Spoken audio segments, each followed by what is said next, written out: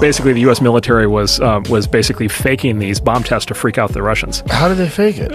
They just did, yeah, exactly. So this is it? Yeah. Okay, so here's the question, right? So what happened to the camera? How is that happening yet the camera is like totally stable and fine? Oh my god! And by the way, in the film is fine. The radiation didn't cause any damage to the film. Oh my god!